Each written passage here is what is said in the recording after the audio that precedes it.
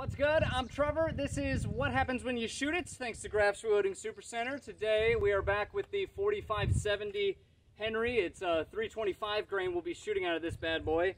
And for a lot of fun in the summertime, a lot of people like to eat watermelon. So let's find out what happens when you shoot a watermelon.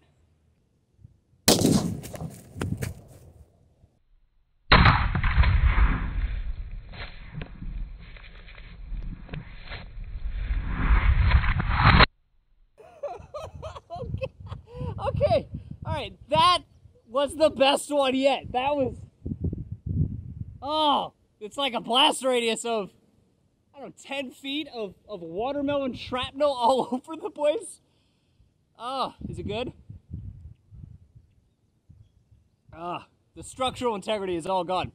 This has been What Happens When You Shoot It, thanks to Graf's Reloading Supercenter. Do not try this at home, and thanks for watching.